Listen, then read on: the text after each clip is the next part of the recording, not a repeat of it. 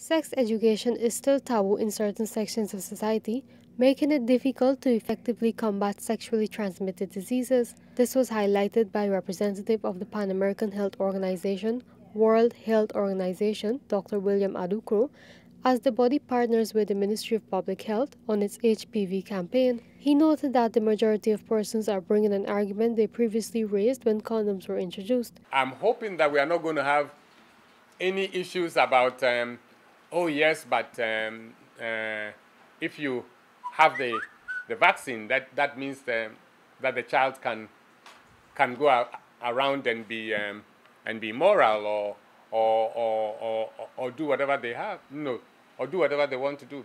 Research has not shown that. HPV, the human papillomavirus, causes several diseases including cervical cancer and genital warts. The countrywide campaign, which will be launched in the third week of October, will target girls between the ages of 9 to 13 years. And approximately 70% of cancer cases could be avoided through HPV vaccination of adolescent girls. 70%. And we have to think about the losses to the community, the losses to family, the economic loss in terms of taxation that one will not get because the person will not be economically viable. 70% of cancer cases can be avoided. An HPV pilot campaign was previously launched in 2012. However, it was later halted due to a shortfall in the supply of vaccines. Dr. Artemisia Hamilton explained that this time the government is funding most of the vaccines. What is our strategy? Immunization, because that population resides in the school. Most of the girls within that age are in school. So we will be working in conjunction with the Ministry of Education to immunize girls in school.